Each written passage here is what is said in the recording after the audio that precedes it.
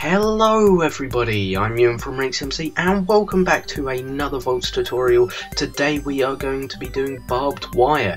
Now this one's going to be very short just because of how simple and useful barbed wire is. All you need is 5 iron ingots in a cross shape in the crafting table and then fill the rest of the spaces in with flint. That's how simple it is, and just for that you get 5 barbed wire. So in this episode I'm going to be guarding my tripwires, which I set up in the Bouncing Betty episode. So the reason I'm doing this is because I don't want any random mob to set off the trap. I don't want creepers to set it off or skeletons. I just want these testificates which are hunting me down and chase me into this barren land.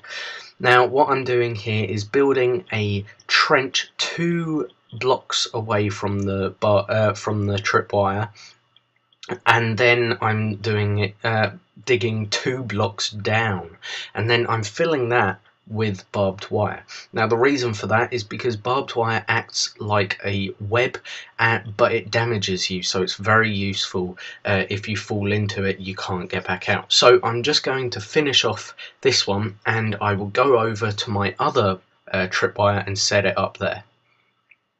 So I have set it up already and I will go and show you an example. Now this is my example trench. I am going to spawn a load of creepers on this side and see how effective this actually is. Now there you go, that's a lot of creepers, you'll admit.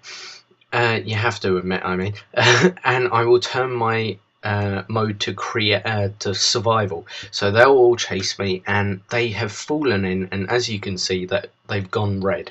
Now the reason for that is because they're constantly getting damaged, and there you go, that's how effective it is. So if you like this tutorial, please rate, subscribe, share, favourite, all that sort of stuff. Tell all your friends about us, and thanks for watching, and I will see you next time. Bye.